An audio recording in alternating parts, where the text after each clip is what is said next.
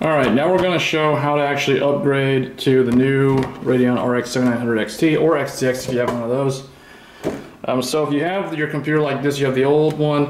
One thing I will notice, by me being able to get the XT as opposed to the XTX, I was able to spend the extra money to a 2TB NVMe drive for extra game storage. So that kind of shows the value of spending less on the graphics card and allocating the rest of the funds to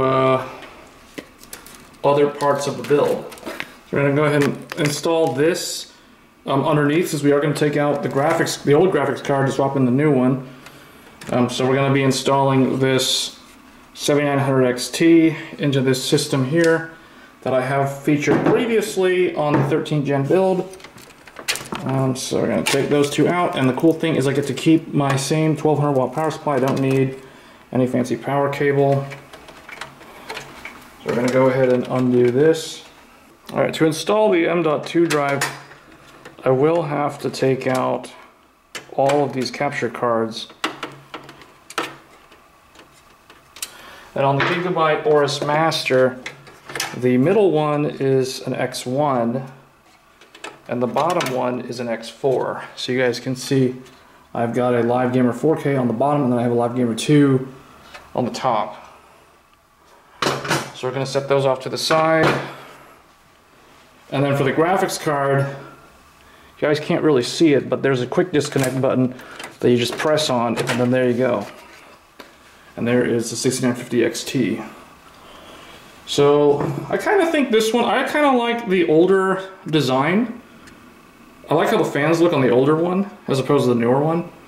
The fact that the logo also lights up, whereas this one doesn't, is a little disappointing for the next generation card. So that is a strange choice to not let that illuminate.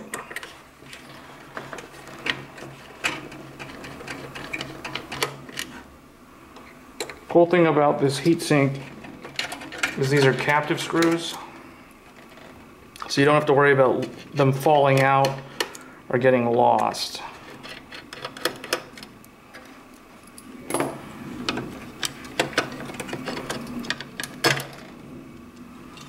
Alright, so we're going to go ahead and install. It shouldn't really matter, all of these are Gen 4 capable. I'm just installing a cheap Gen 3 SSD, but it's a 2TB. So we're going to go ahead and probably put it, I guess I'll go ahead and put it over here. So you got to peel off the plastic on the thermal pad stuff. So peel that off, and then you also got to peel the one that corresponds to it on the top side.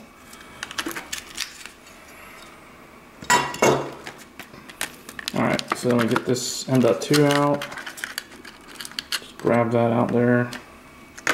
Ooh, this one's unique. This one's got like flash on both sides. So, but anyway, I really like this motherboard because you can just basically, you just put that in there. Get that in, and then bam, just clicks right in. That's really nice. Alright, then we just gotta put this heatsink back on. So just line it up. So we want to make sure when you line it up, you just make sure that this is down, and it's only a 2 slot in terms of the brackets. So just kind of line it up. And it just kind of all falls into place. I hear that click, so it clicks in. We just got to put the screws in and we're good. Alright, once you get everything in, then the last thing you got to do, obviously, plug in the power cables. So you just line those up, they click in. And then we're good to go. Now we just got to put everything back together and got to put everything back together and turn it on and make sure that everything is working fine. So yeah, there you go. Okay, so when we turn the computer on, just want to open this up, show people it just posted. You can see the only thing I really wish this graphics card, you can see there's the Radeon logo. It's so dark you can't see it. that really needs to illuminate. That'll just make this product feel a lot better, especially considering the price point. So that is very disappointing, because the previous even the 6800, you know, the logo lit up. So that's real disappointing to see that. But overall, so far it's smooth sailing from here. I did also want to show on the back, if you want to run the multi-monitor, you guys can see I've got 2 display ports, and in the middle there it's kind of hard to see, but there's my USB-C to display port. So it's USB-C off the graphics card, and that's going to one of my monitors via display port. Okay, once you're into Windows, once you boot up, it will show up with a default driver from Windows, because this is a brand new graphics card on launch day. So you want to go to AMD.com, and then you will want to download.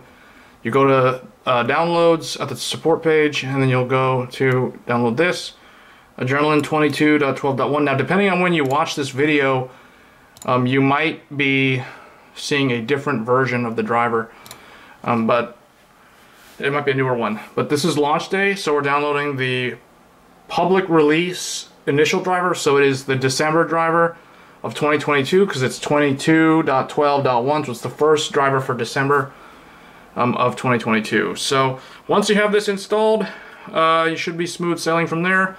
It should have just one monitor up, and the other 2 should be dark, so like that.